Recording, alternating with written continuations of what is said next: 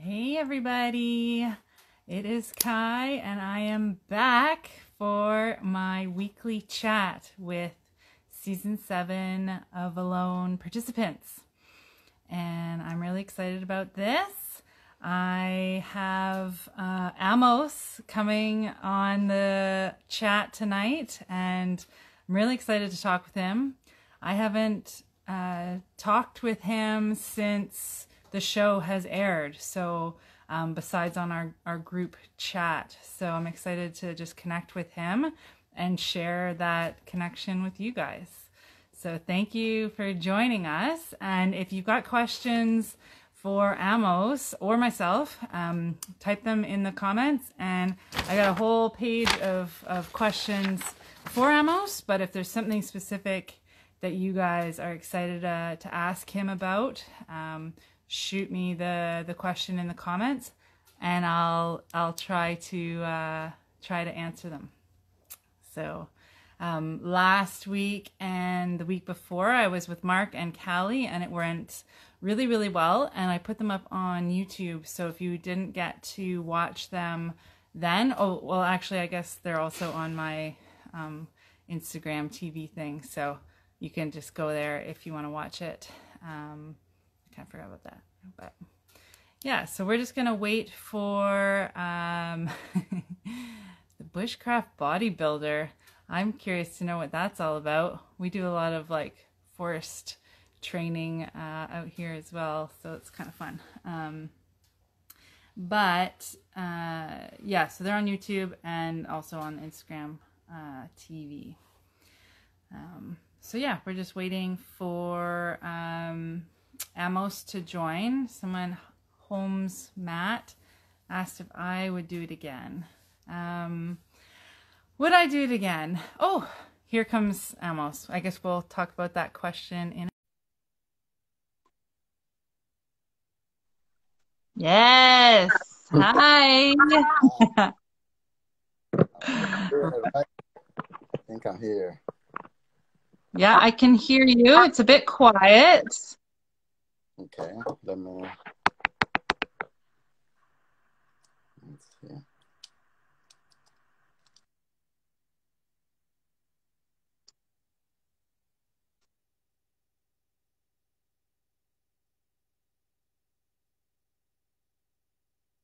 You still there, Amos? Yep.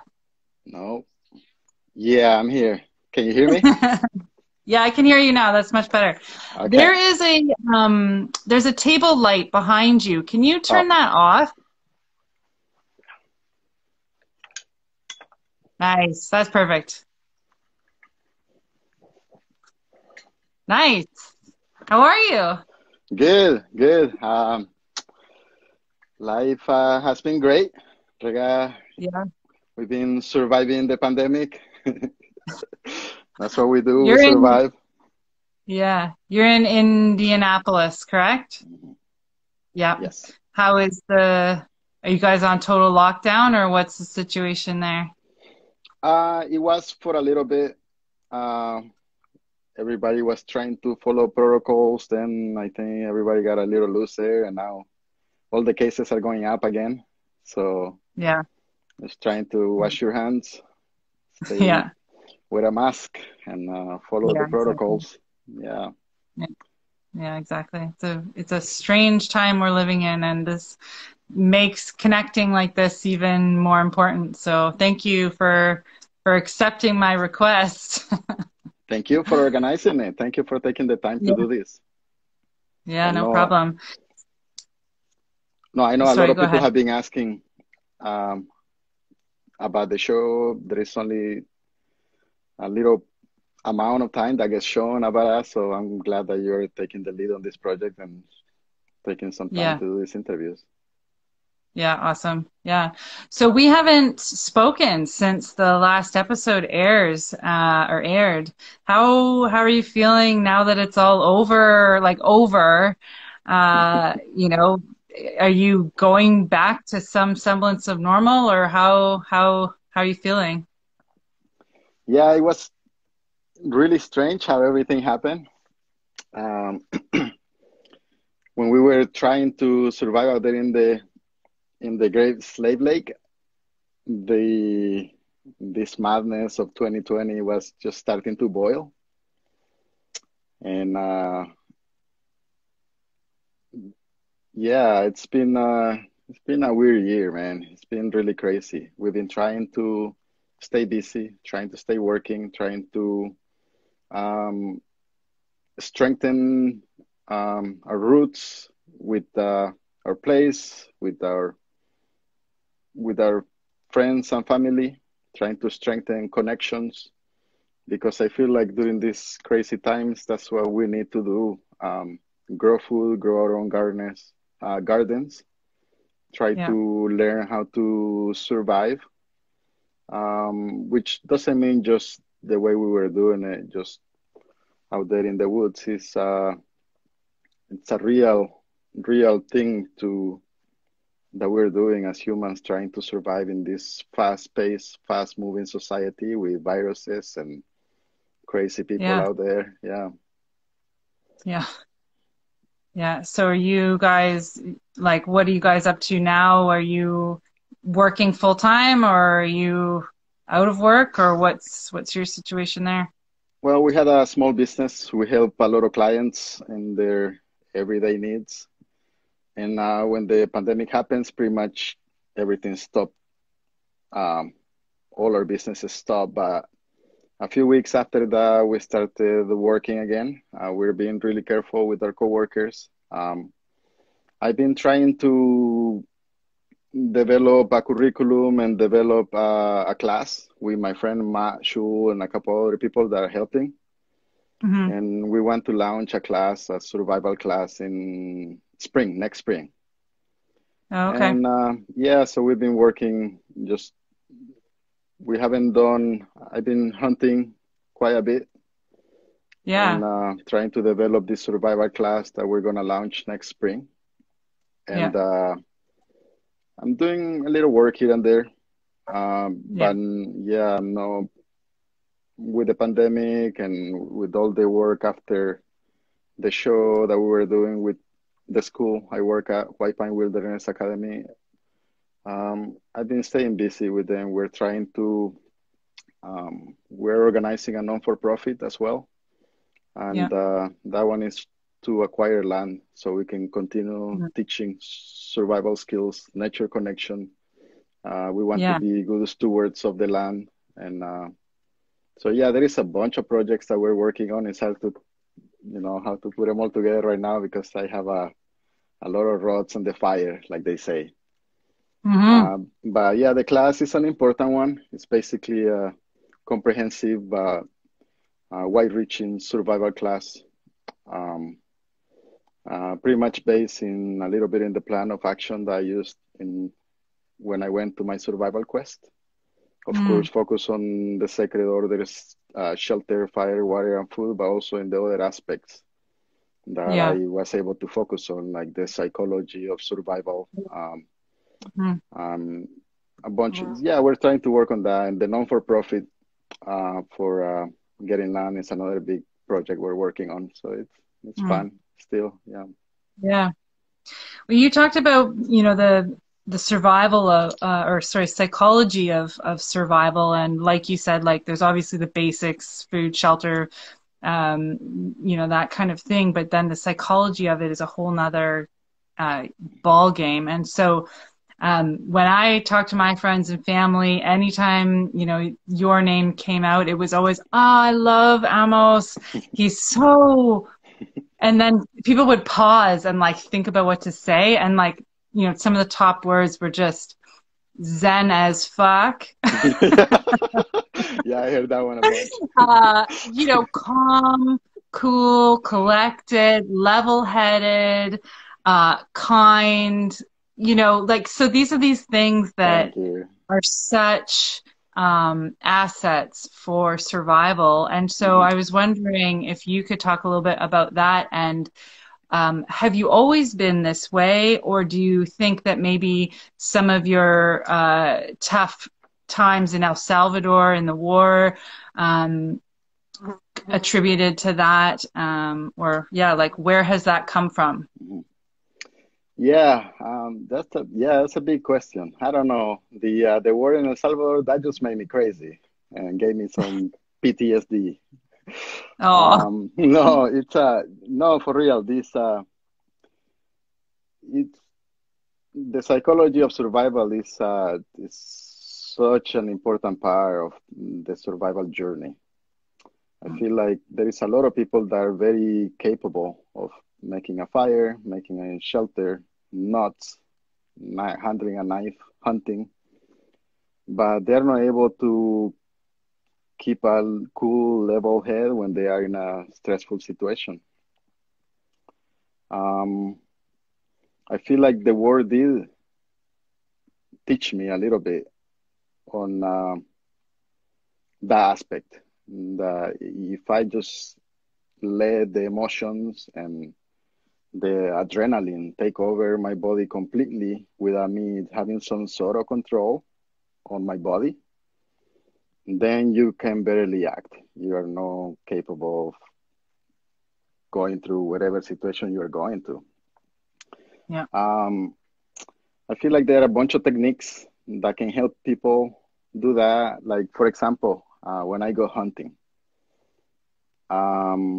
hunting, I'm in the ground or up in a tree, and I see the, for example, if I'm deer hunting, I will see a deer coming. And people that hunt can relate to this probably. Uh, it's called target panic, or some people call it buck fever. Um, Yeah. it's whatever. Adrenaline basically takes over your body and just Yeah. gives you the shakes, and you start your hands, your feet, whatever, you start shaking, and it's hard Yeah. to control it. So a technique that I use in hunting is just start breathing. Count to six when you inhale, count to six when you exhale, and keep doing that until your eyes start focusing again. Try to think before the actual situation happen how you can control it so you don't go ahead and start um, shaking right away. It's the same, I feel like, when you're in a survival situation. When you're in a survival situation, you are running pretty much on adrenaline, a bunch. Yeah. Yeah. You are always supposed to be aware to see if there are animals after you. You're always looking for the next meal. You're always trying to see if you're taking the right steps so you don't fall, or try not to Hmm. cut yourself with your axe or your knife. And Hmm. if you keep a constant, I call it baseline. If Hmm. you try to stay on baseline, Hmm. you can control your breathing, control your thoughts, control your actions. Um, so yeah, it was part of I call it my operational plan, my plan of action, the plan I used to take there. Basically, I made a mental note, like a map. It was like a Yeah. mantra, and I will Yeah. every day try to go over my mantra. Basically, try to stay on baseline, Yeah. not only when I'm walking, but also in my mental state. Try to stay tranquil. Try to stay breathing. Don't rush. Yeah. Um, Hmm. Try to do one thing at a time. Doesn't mean just focus on the one thing. I can't do that. I like to do a lot of projects. Sometimes a few at the same time. What I'm Yeah. saying is that if you are carving, try to stay focused on when you're cutting, not just start talking to the camera Yeah. and then some bad situation happen. Also techniques like some people call it inner tracking. When you look at, it's pretty much like tracking out there where you look at tracks, you find patterns in the tracks Mm. to figure out what animal you are following or what direction the animal is going. You do the same thing, but internally. You look at your patterns of behavior and you see Yeah. your trigger points and like, wait, why am I so angry? Oh yeah, I'm really hungry. That makes sense. And then try to control that. Or Yeah. why am I rushing so much? Oh, because it's getting late. If I rush, I could Yeah. have an accident.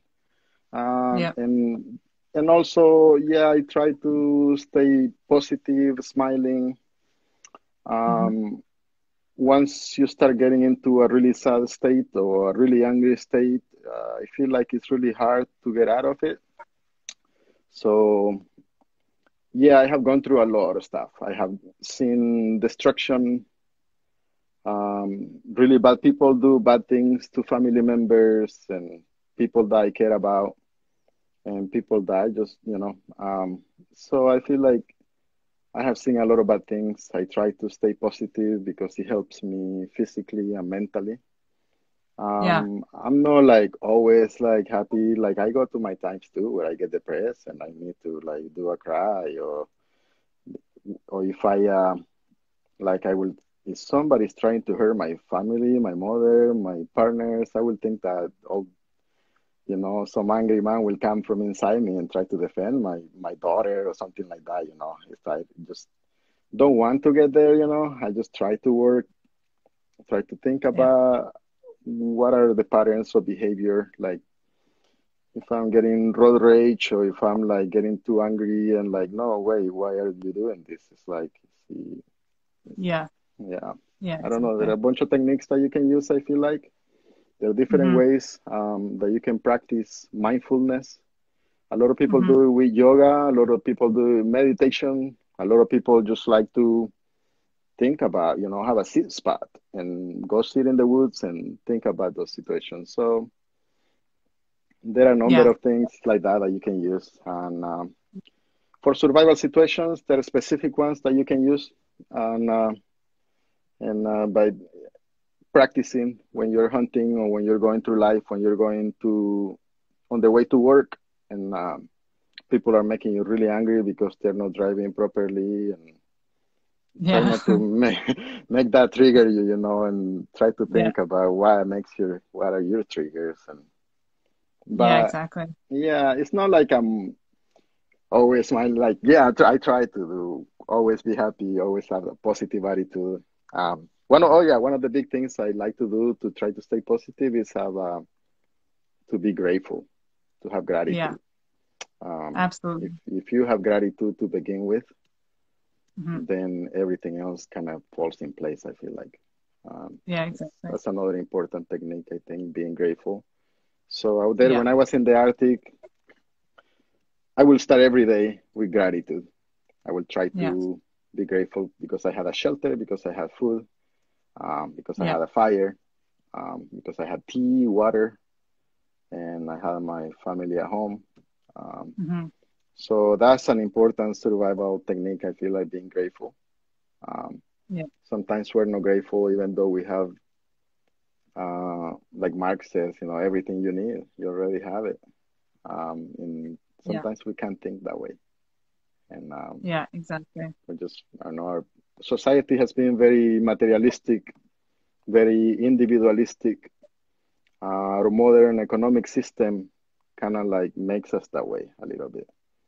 People want a lot of stuff. It's just fun to have, especially when technology is. People want a really good phone. People want a really good car because they're using it. They're tools. They're tools. The Yeah. society is making us use those tools. So it's Yeah. nice to have good tools, But it does sometimes materialism has a negative effect on our bodies, on the environment, on our planet, on our communities.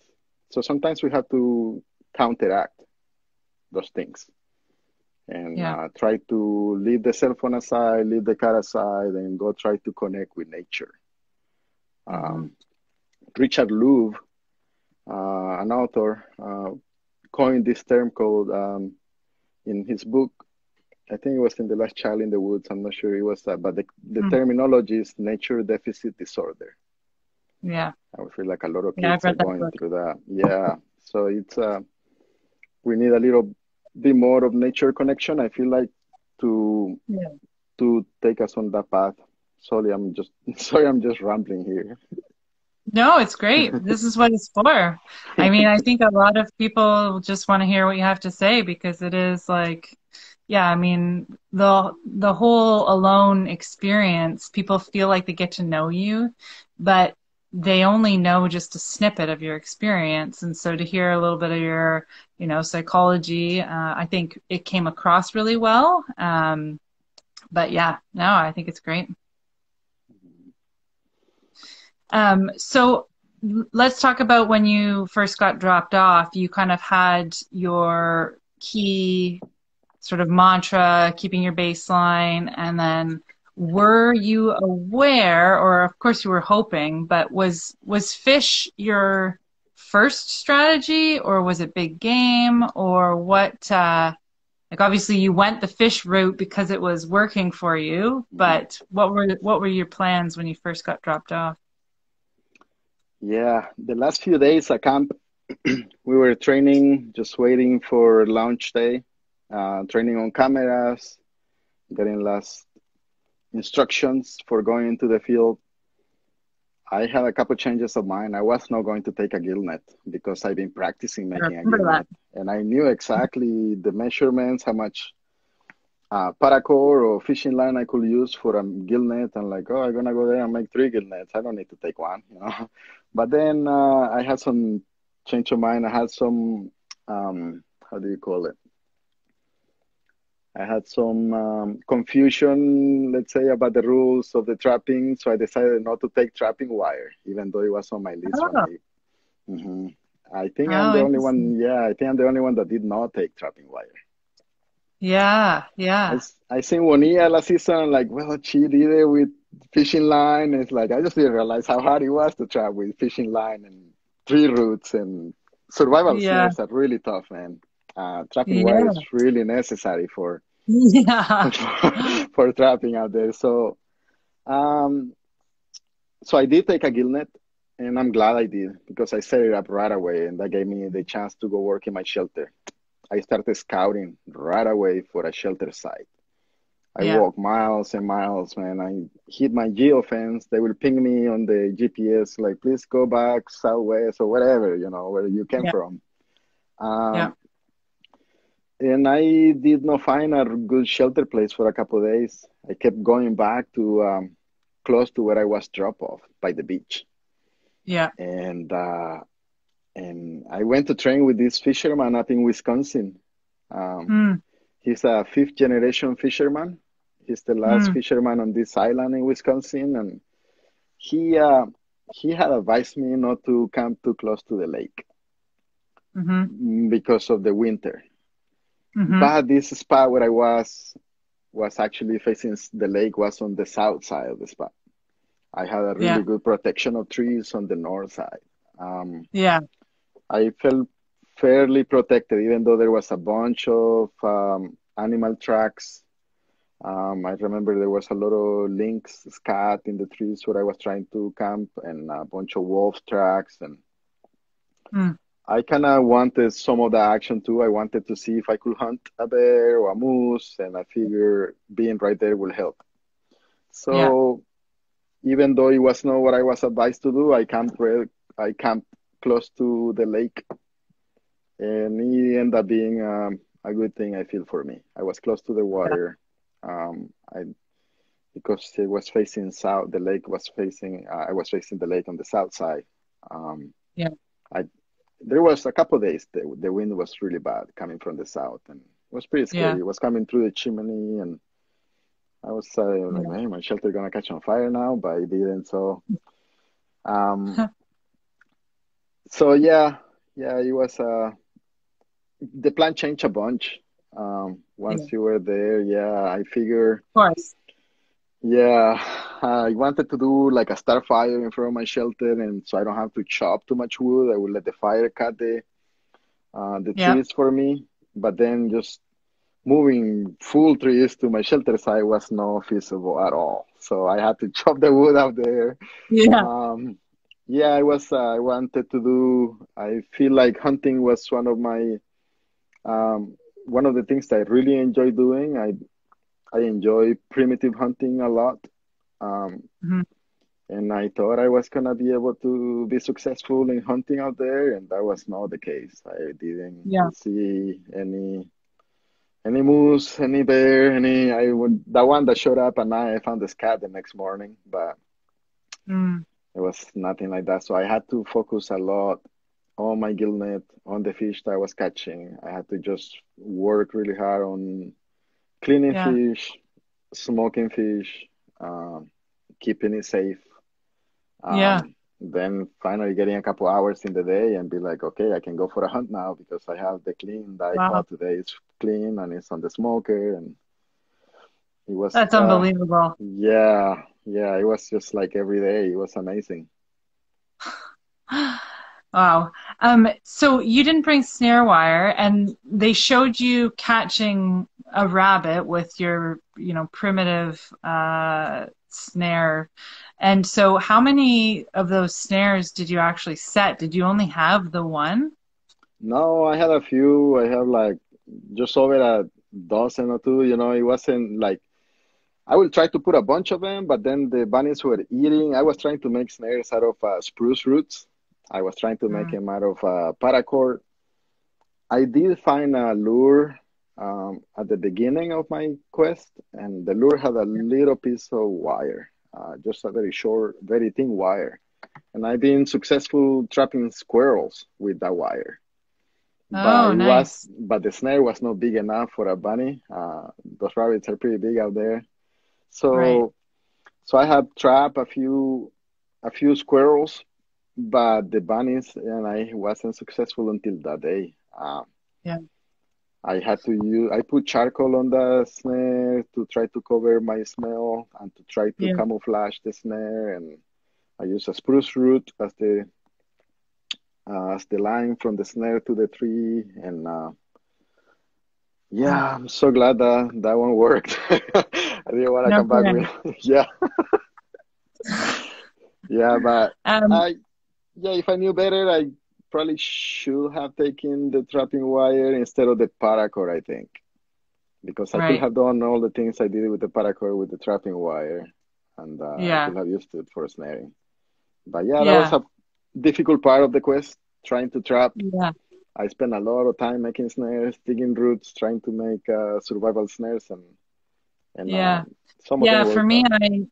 I all of the items that I took, like I took all of the hunting items I could. So I took snare wire, gill net, bow and arrow, and hooks because I just knew that my land wasn't going to give me everything. You know what I mean? So I wanted to have all of the options so that if my gill net didn't work, which it didn't, then I could fall back on, the bow or the snares. And yeah, I can't imagine. I mean, I had 250 snares out.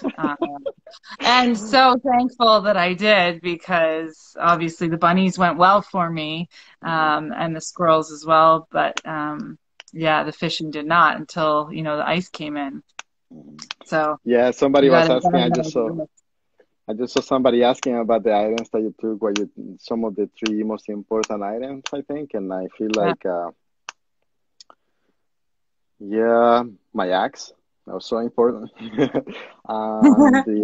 Yeah, I think one of the items that I took that I decided to take in the list that they gave us, one of the food rations items was salt, sugar, and rice. And I decided to take salt and sugar because I didn't want to get dehydrated out there. When you're in ketosis, when you're in survival diet, you get really, really dehydrated. And sometimes what you can do when you're super dehydrated is to put salt and sugar in water and drink it. It's like electrolyte water. Brings you back minerals and salts that you're losing. So this item, I think, was really, really important for me.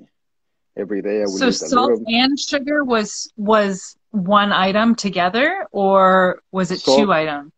No, it was one item, salt, sugar, and rice, but it was only a third of a pound. So it was just a little bit of salt, a little bit of sugar, one third of a Right. pound in rice. Mm, But I did not take it for the rice as much as it was for the salt and the sugar for the electrolyte water. yeah. And Yeah. I Yeah. feel like with that, I would have been having a really hard time trying to stay Mm, hydrated because I was mm, drinking like four of my pots of tea every day. As yeah. soon as I wake up, and then maybe Yeah. one more, or one around midday, one in the mid afternoon, and one at night. And even then, I was still super dehydrated. I'm like, how is it possible? I'm so dehydrated and I've been drinking as much Mm. water as I can. But it was, of course, Yeah. ketosis, the survival diet Yeah, makes that happen. for sure. Um, Yeah, I was trying to drink as much chaga. Did you have chaga in your area? I didn't find as much chaga. Yeah, I was so looking forward to make chaga tea. I didn't find much in there. Yeah, that so I had like an unlimited supply of chaga. So I was drinking Lucky. chaga and spruce tea, constantly, like you said. And the tin can that I had was had bare teeth holes in it, so I could only have this much at a time. Tea And on so it it. was just like constantly. And then um I would try and eat as many fresh berries as possible to kind of get those sugars in me as well. But yeah, the dehydration thing I was definitely aware of because it's so important also to be able to like have liquid in your system to digest Hmm. and you know Yeah, your um lower intestine needs water. Like I could tell right away if I, oh yeah, it was tough, man. You need in order to for your body to be regulated, so you can go to the bathroom. You need your lower intestine needs a bunch of water, and if your body can keep the water, yeah, yeah, that yeah, was a constant battle, staying hydrated. And I don't think for a lot of sure. people, when they teach you about survival, I don't think a lot of people um, put that much emphasis on how important it is to stay hydrated because it mess Oh, up with your brain, mess up with your body, your organs. yeah, Um, exactly. Yeah. So you thought your axe, your ration, and what else? um, I had yeah, the two core pattern pad. I had I had I did not bring a saw, but I had a Leatherman tool, a multi tool. Yeah. Um, but I would have used more the multi tool if I had trapping wire. So, um, yeah, my sleeping bag. I had a really good sleeping bag. Um, Yeah. the paracord. Yeah, the hooks and line. I Yeah, was I would having a say lot. my axe was my MVT, I was calling it, most valuable tool, because Yeah. I, like you, didn't bring a saw either, because I wanted to bring my gill net, so I forfeited the saw. And so yeah, my all my shelter, all my firewood was all done with my axe. And that's so it probably took more energy, but also the trees were so small in my area that it Hmm. wasn't that much more energy, I think. So I think Exactly. it That's was. how I felt. Yeah, it's like with the saw, I feel like with the axe, if you're good with it and you keep it sharp, and it's you don't need a saw out there. Yeah. I don't think. Yeah. Hey, Sean's here. What's up, Sean? Hey, Sean. Um, so I wanted to go back to when you were talking about like burning big long sticks in your fire. I noticed in your fire pit had like a barrel or something. Like, what did you do? What did you find that like yeah, the way that it was like your wall, and then you had like a hole, and your fire kind of went out your shoulder. Can you tell us about what was going on there? I would love to because I just love the barrel. You have no idea, and this story is cool. Before I left to Canada, my friend Matt, the guy I'm working with this class, this survival class we're gonna do, um, I was talking to, we were watching other alone shows and we're like, people are finding barrels out there. Why are not using them for making a fire in your shelter so you don't have to, um, so you can have a more efficient fire, almost like Yeah, a rocket stove type of thing. yeah, And also protection because the sparks will kind of stay contained. They don't yeah, have to go up in your shelter, less likely to go up in yeah, flames. So I put a lot of thought about it. And I'm like, well, I do want a barrel for my fire in my shelter, but I don't want a huge drum like they're finding out there. I want a smaller barrel. yeah, But then I was like, but how am I gonna cut the holes on this thing? Because I want like a hole in the top, a hole here, and I want yeah, a chimney on the back. And I only have my yeah, axe. I don't want to. I don't want to dull my axe by cutting these holes. But Yeah. anyways, I just slept on those thoughts. I thought about it, and then I forgot about it. Then I went to the Arctic. Then I'm walking like my second day, and I haven't even had my permanent shelter site. I'm still on my first shelter, just with the tarp over me, and I go for that long walk. And on the way back, after I reach my geo fence, they're like, "Hey, go back to you reach your area where you can be." I decided to walk towards a patch of blueberries that I had seen. And you wouldn't believe it, man. On my walk right by the patch of blueberries, I find the barrel I was dreaming about. And he already had the That's- holes on it. He had the chimney hole, he had Oh, the holes in the front. I'm like, what is this? It's like, for real? I'm like, the production here, my so dreams, and you they threw found it the here. stove. I'm like, no way. There is no way that this barrel is here already the way I thought about it. So it was like, one of those beautiful, magical moments. This place was so awesome Oh, that way. Sometimes you will think about something and this land will just give it to you. That was how oh, that some wow. people, it was so beautiful. Like when you are when you can see tiny remnants of magic left in this world, makes you a believer again. It's like, no, magic happens still. Wow. Yeah, so That's God's hand. amazing. It was so cool, dude. Like it's like God walking you, with your hand, so you can like fulfill your dream of walking in this beautiful land. Or it's like some people call it. I don't know how. It's like whatever you call Blessed. it. Yeah, blessed. It's a miracle. It's a Yeah. magic thing. Whatever. It was cool, man. So I found the barrel, and basically I was able to carry on with my plan, which was to bury the barrel. My shelter, I built it on sand, Yeah, so it I was saw that. easy to. It was really easy to dig. I made a cold sump, so the cold air at night will get in my bed. Was a little raised on the side, Yeah. and I was next to the barrel, and I had a great time with this barrel, man. The fire was able to do big fires. I was trying to stay warm at night, so I was wasting wood. I feel, but I felt good, man. At night, burning a bunch of wood and feeling warm at night. Still want to be cold, so it was fun. Yeah, I feel like my See, I fires were really found, efficient. oh, that's good. See, I found a barrel, as you saw, using it as a raft, and I had the exact same thoughts as you from watching previous season, being like, how can I turn this into a wood stove? Like, that's all I wanted to do was turn that barrel into a wood stove. But like you said, there's no way I was going to use my axe to, like, I mean, that barrel was thick Big. steel. Like it's not like I could just take a rock and Yeah. like that thing was solid. And and so oh my gosh, to have found a small barrel with holes already in it, like oh wow, that just would have been Yeah, amazing. I just couldn't believe my eyes. Yeah. I found a lure that was able to provide a lot of fish for me. Yeah. Um, and yeah, those little things that happen out there, I feel like they were just such a big part of my journey. Yeah. Being able to have a good time out there and stay safe. Yeah. Yeah, I found a lure as well, which I ended up using.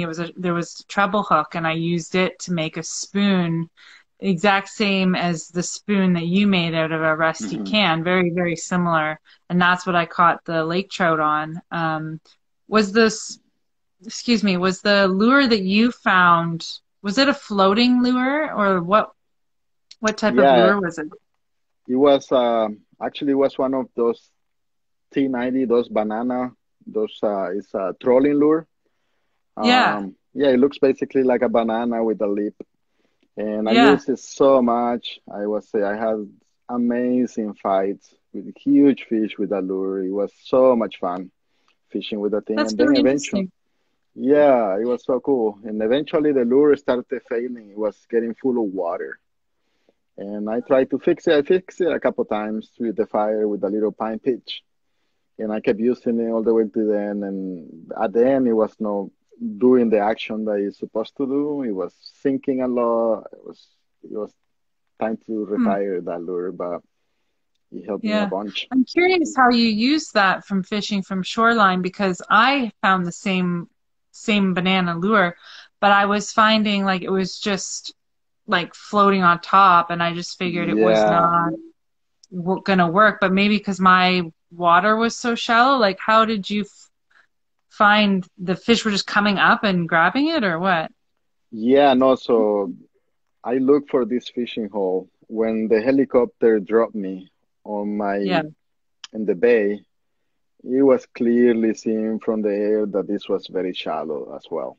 So I had Mm. to walk just just a few hundred yards east, and I was able to find one hole that looked a little deeper, kind of open up. It's like a funnel. And Mm. I seen fish there, bait fish, and saw some trout. So that's what I decided for it to be my fishing hole, and Okay. end up being productive. Um, Mm. so it was just basically one spot in my area that I was able to use for fishing and for casting, and it was deep enough for the lure to work. You had to retrieve it a specific Exactly. pace so you can Yeah. have the action to walk towards to swim that way. So yeah, as long as I had the same speed when I was retrieving the lure, I was able to hook into fish. Oh, Um, amazing. mhm. Amazing. Yeah, I tried. Oh man.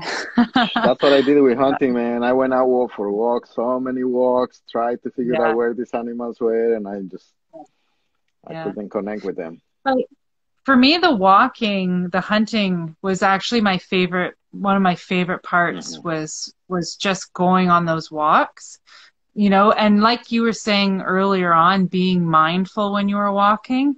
So you were like, you just have this like consciousness of like seeing and hearing everything around you and like walking just with nature, right? Like you were just like almost gliding through and you just felt so connected to the land that you were around and you were seeing new area and then you'd like stop at your favorite blueberry patch and sit down and have a rest and or go up on a high hill and just take it all in. And even though I didn't get any big game, I got a few bunnies and squirrels with my bow, but just the act of going out and hunting, it Hmm. felt productive because you felt like you were doing something towards obtaining food. Hmm. But it was also healing for the soul, I felt like. Yeah, totally. I completely connect with that. It was actually my favorite parts about my experience was going on those long hikes. Um, Mm. I remember the moon rises when you're like at the end of your day walking back to your shelter and seeing these amazing, beautiful moon rises. So going hunting and finding a bunch of perfectly ripe berries or rose hips that were tasting like candy, at the time. Um, yeah, being able to try to track games out there. It was my favorite part actually. Um, Yeah, going on those walks. I agree yeah, for totally. sure. Yeah. So was there anything about your story, about your journey that they didn't show that you wish they had, or did they focus on something that you wish they hadn't? Like, was there something specific that you were like, man, I wish they had shown that, or Mm, yeah, no, I wish they would have shown me catching fish from the shore because I had so much fun doing that.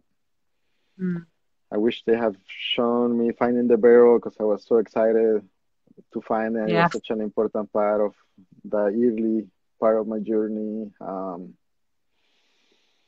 Mm, yeah, I don't know. yeah, It's such a crazy journey, so much time that we spent out there every day, and I remember seeing some things that were important to me, like going outside and seeing the northern lights, or seeing the moon, or seeing a double rainbow with the water that reflects towards me. Things that they're so beautiful to me at the time. They're so meaningful, but probably the cameras don't make justice for those shots. Because yeah, we have a few cameras, but they're not like super professional with filters and stuff. So Yeah. I understand. They have to put what's gonna sell the movie tickets. I think it's Like the wolves. like the Oh my wolves. Yeah, God. yeah. No, they know what they're doing, man. That's why they do multi-million-dollar productions. Those guys, they do a good job. They know what people want to see, and that's what they Yeah. show. I mean, that was pretty crazy.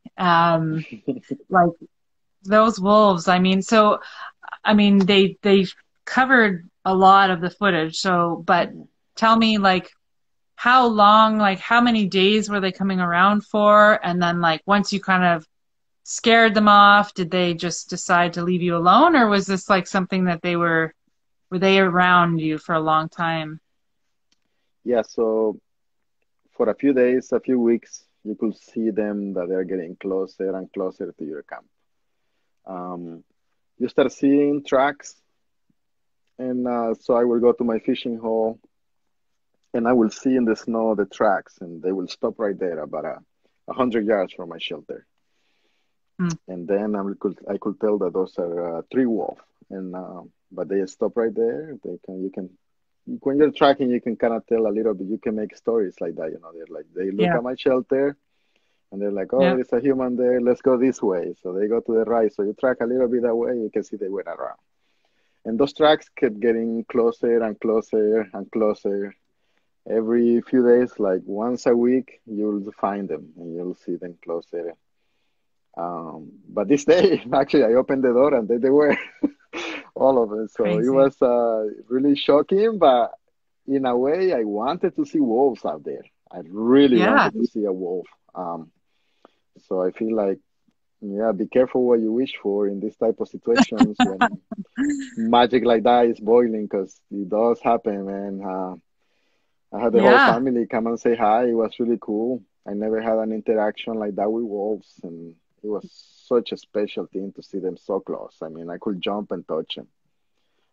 It wow. was so crazy. Yeah, they were that one, the big one that they show. He was like the alpha male, and you could Yeah, tell by his body size. He was huge, wow. and he was just like he was not scared, man. He was just right there. He was just going Right. back and forth, just going back and forth. And there was another big one that was the white one that was staying behind, a little back. And I was like, man, that's probably the alpha female. She's a little smarter. She's like, these guys, look, I told you, don't mess. She knows you've got a spear. Yeah, yeah, yeah. I told these guys not to mess with humans. And look at those guys in front of him right there. No, they, they didn't. I didn't feel like they show any aggression. I had a wolf tag. They gave us one, but we were also asked not to shoot them.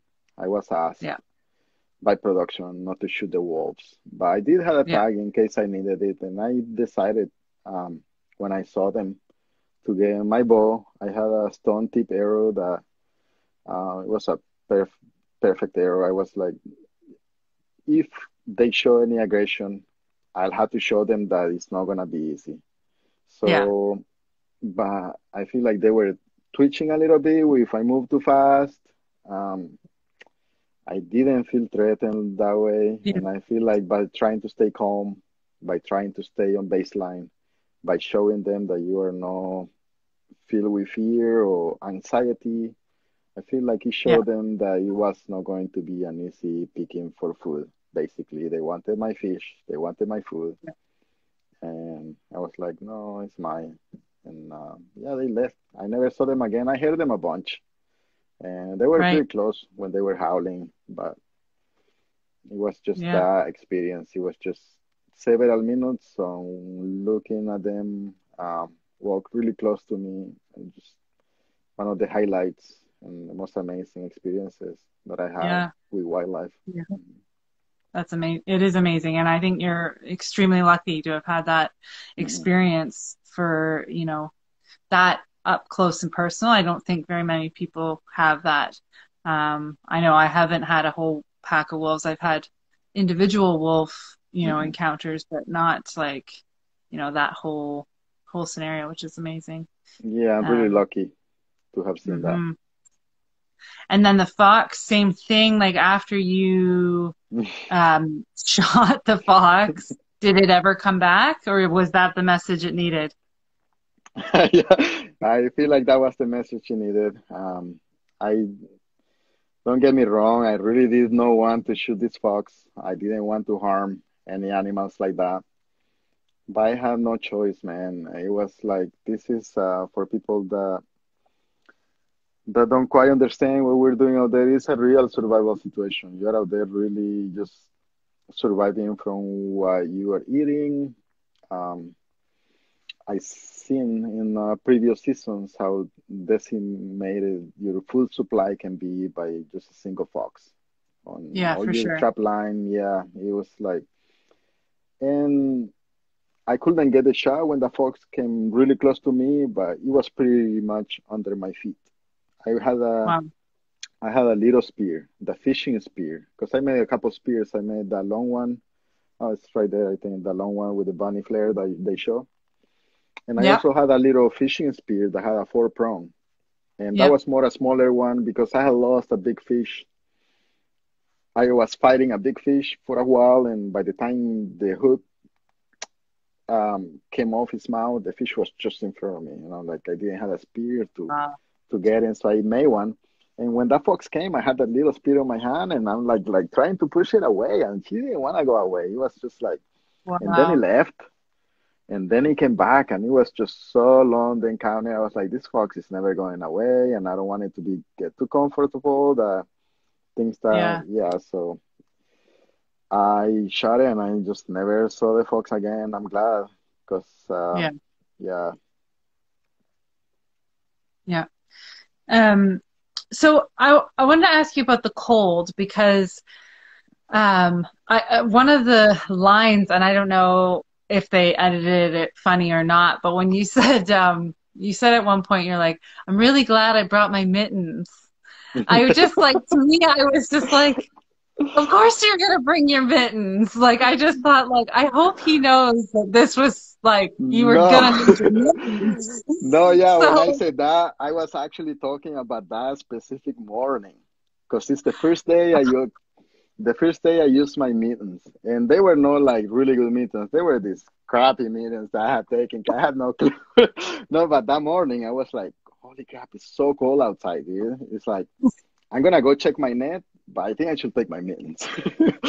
And I'm so glad I took my mittens that morning because my fingers are frozen that I was to clean my fish.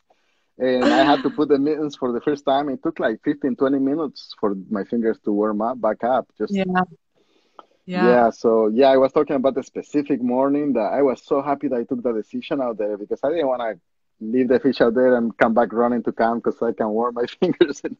yeah, So, yeah, exactly. but I had no in the terms of the cold, it's different. I had some experience with cold. I live in Indiana. I do winter hunting on cold weather. I go to Wisconsin to Washington Island hunting, and it gets pretty cold out there. I go ice fishing in the same place in Wisconsin. Um, But I it's a was whole nother ball game, right? yeah, When you have no fat on your body left. Like, I mean, and that was the thing about me. There was a lot of people, even like in the participants, they were like, Kai, you're gonna crush it because winter and that kind of thing. I'm like, yeah, but I've never done winter like starving, where I'm yeah. like, I've got no fat on my body and no, calories coming in. And so what a difference that makes, eh? No, yeah, it's a whole different ballgame. That's what I'm saying. This experience have taught me so much about a real survival situation. Yeah, when you are on ketosis diet and when you're under these extreme conditions, it's for real out there. It could kill you really quick. If you don't have body fat, you're not going to get warm. I mean, it's like you really need the calories to burn them up. You need the body fat in order to make it under these conditions. Yeah. Um, so yeah, it was basically when I ran out of body fat, I was feeling the cold. When yeah, Yeah. I was very lucky, but I had at the beginning I had basically as much fish as I could eat. Um, so I'm really glad because of all the omegas, all the fat in the fish was helping me. Um, I have a really high metabolism. And I lived in Scotland in 1999. I climbed this mountain called Loch Nagar Mountain.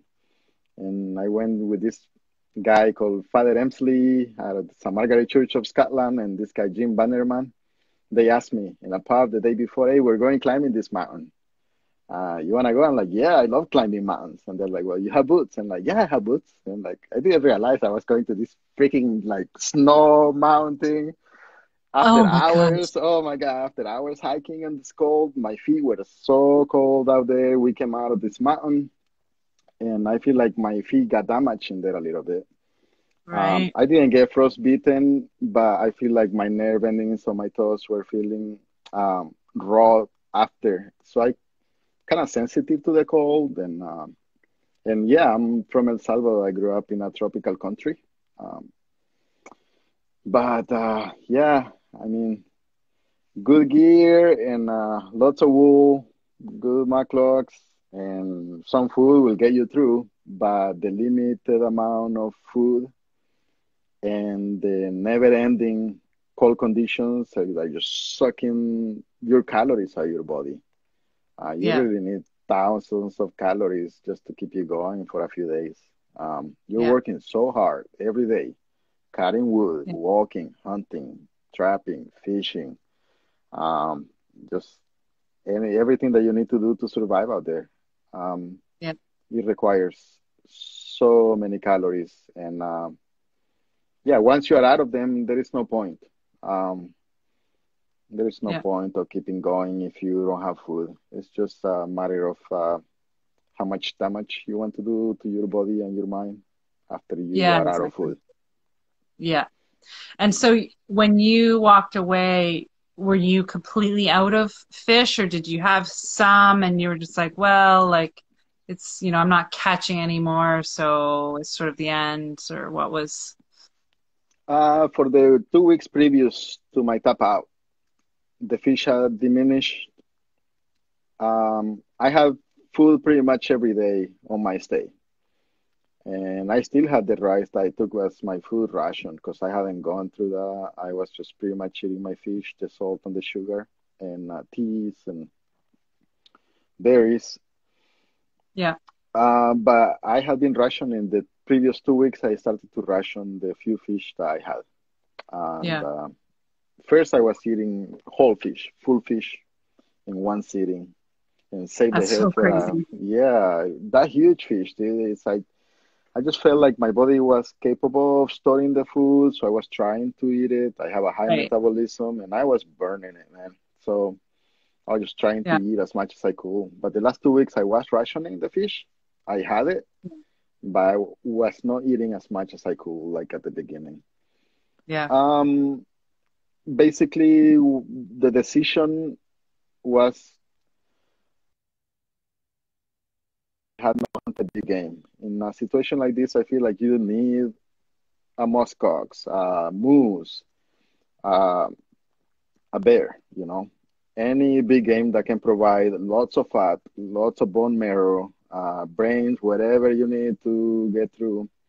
And you need fish as well, and you need good trapping skills. All of those, your game has to be pretty on to make it out there for a long time. And not having the big game that late in the game when fish was Yeah. diminishing. And my bay Yeah. took so long for it to freeze, man. My bay was freezing a little bit, and I'm like so excited. Tomorrow it's gonna start freezing more and more. In a week, I'll be able Yeah. to walk on it. But Yeah. then big waves will come and break it all apart, and it's all over again. Right. I had a lot of currents, and I feel like didn't help my bay to get frozen. So I would have loved to do a little ice fishing, but I never was able to do it.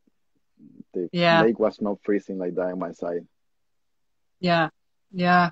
I was lucky that I had a big island.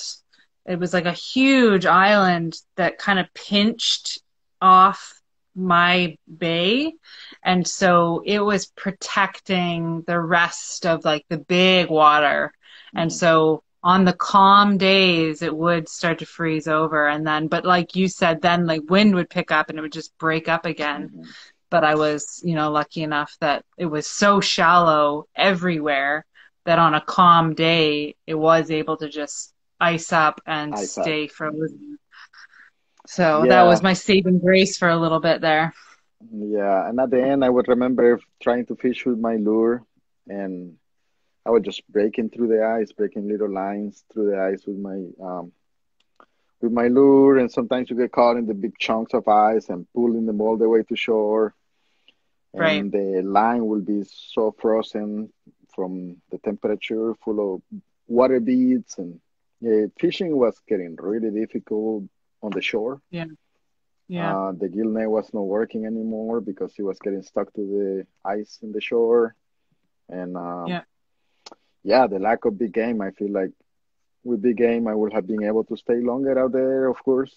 And Sure. Yeah. yeah, Yeah. I think it's understated that uh, it's really easy for someone to look like they could stay out there forever when they've got a big game. Because of course, like you're looking at 100 days worth of food, so you've got all of this time and energy now that you can spend on, whatever, whatever, whatever. mhm. So it's easy to be like, oh, that person could have stayed out there forever. It's like, well, if you turn the tables, and give a moose to Amos or whatever, then like you would have said the same thing about Amos. He could have stayed forever. Yeah, But it's just, exactly. No, it's it's not yeah, reality.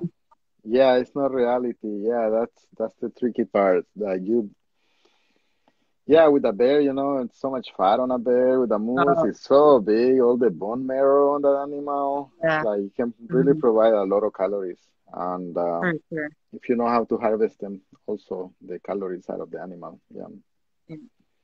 So after eating so much fish, how much weight did you lose from day one to day 58 in total? About 40 pounds. Yeah, 40 I was having, pounds. mhm. That's quite a Yeah, lot. yeah, yeah. It was, before going, like, it was really strange how my situation happened. I did not apply to this show. I was not expecting any way of my life to go on a TV show. I don't watch TV. I don't agree with the whole concept of selling you stuff through the TV, but this was a little different. It's something that I didn't ask or apply for, but so when they called me, I was like, I don't know, but I talked to my mom, I talked to my family, and they're like, well, it's something that you always say you wanted to do, so why not try it? So I'm like, okay, I'll try it. I sent my videos, and during the last week of casting, and first they told me, no, we're not gonna go with you, and then they called me back when I was out in the Badlands on a solo camping trip. Actually, I am. My boss really wants you to compete in New York against these other guys and see if you can be a shot at the show. So I went to New York, and then I didn't have that much time to prepare for it. We only had like a little time to prepare for it, and I was trying to fatten up, and I was trying to eat so much food, but my body didn't understand what I was doing. I Yeah. was I was not gaining weight at all. It was maybe the last 2 weeks of my training before going up that I started to gain a little weight. Yeah. But yeah, I was not able to put a ton of fat on me. I don't Yeah. know. Yeah, my metabolism, I think, was getting shocked and didn't know why I was trying to put my body with so much fat. But um, I feel like I would have had more fat and maybe, yeah, a few more days. You can get a few more days on it. I'm glad I Mm. was eating healthy food before I left because I was feeling Yeah, good over there, before and yeah, after. I was yeah, feeling really good mentally, physically. yeah. Good. Well, no, but I was just thinking like you had so much food and fish, like you were killing it with the fishing, but to still lose 40 pounds, it just goes to show how much energy Hmm. it takes to just be out there, and Hmm. to stay warm, like you said in the end. Like it's, I mean, for our expeditions that we go on, like we're budgeting people's calorie intake from 35 to 5,500 Hmm. calories a day just to stay the way that they are. Hmm. So, I mean, even if you were eating half a fish a day, I mean, that's probably less than 2,000 calories, Hmm. and so it's just amazing. But Yeah, good just on you for getting amazing. that much fish. You really did. I mean, you crushed it. And I just like, when I'm watching you, Joel, Mark, and Joe crush it on the fish, I'm just like, oh, man. I mean, but that, you know what? It made my first fish that much That's sweeter. that's what I was gonna say, man. I wanna have the feeling you had when you caught that one fish. It was a That's good day. awesome. It was a good Yeah. day. Yeah, no, it's really exciting to get a fish out there. And I was really lucky, man. A ton of pike, a ton of lake trout, a bunch of whitefish, and even caught an Arctic grayling. This beautiful fish from out there. The color is iridescent and it has a Mm, big sail in the back, a long one, beautiful and tasty fish too. Everything was tasty then, but um, yeah. I thought that fish was really awesome. Oh man. Yeah, I'm really lucky. I always had a connection with fishing. I always liked it. When I was really young in El Salvador, I saw fishermen at the lake, and I will go to the store and buy some hooks and some line, a little lead. I will try on my own, try to learn self-taught fishing by hand lining. Now I do fishing with fly poles or bait casters, Yeah. but I just enjoy hand lining too. It's just really fun. Yeah. Oh, yeah, for sure.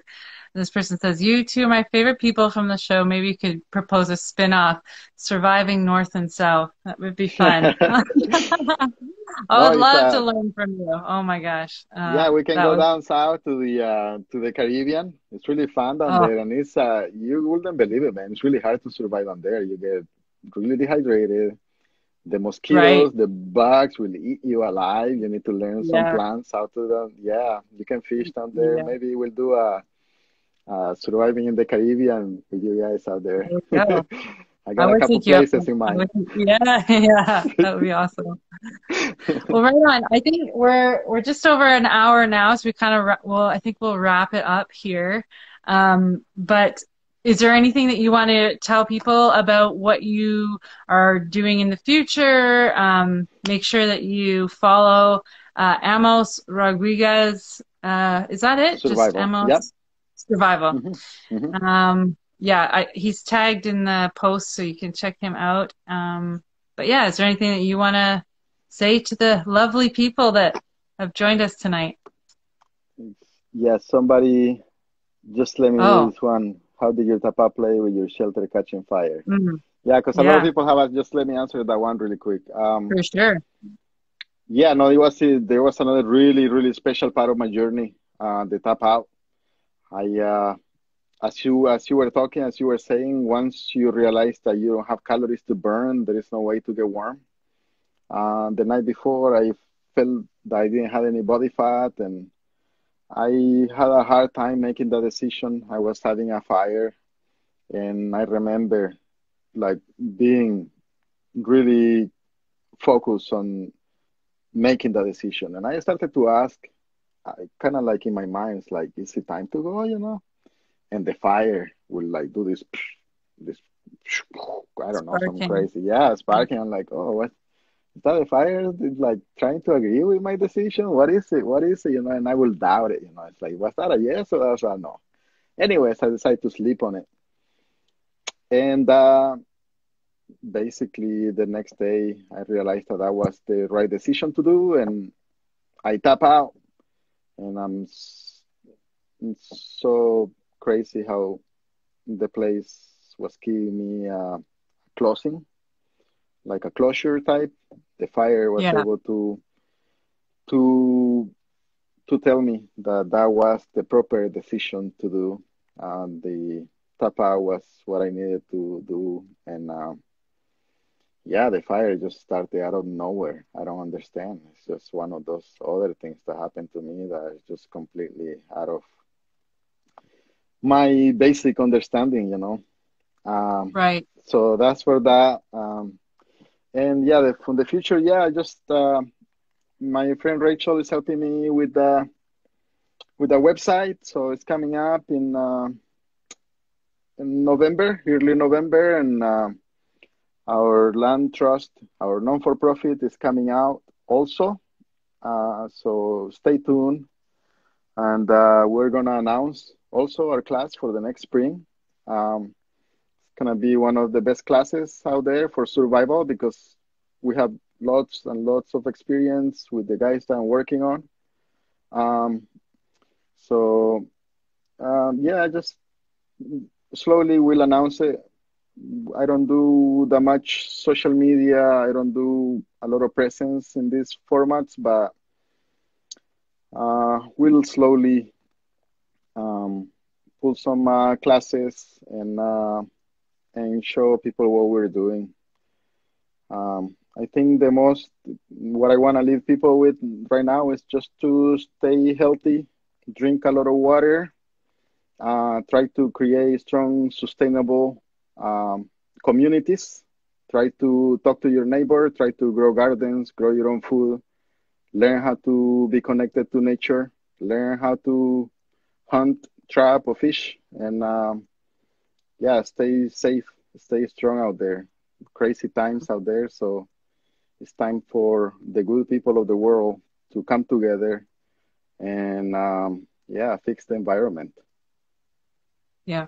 Amazing. Yeah. Well, I, I think you were an amazing representation of what good human is on this show. And I'm really happy to have been able to be a part of your journey. And thank you for joining me. And I'm honored to call you my friend. And thank you.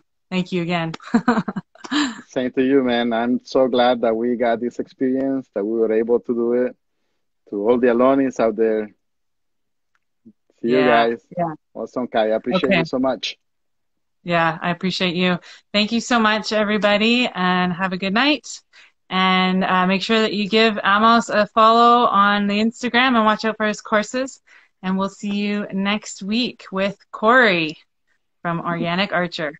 All right. Love you guys. Bye. Bye, Amos. Thank you so much. Bye.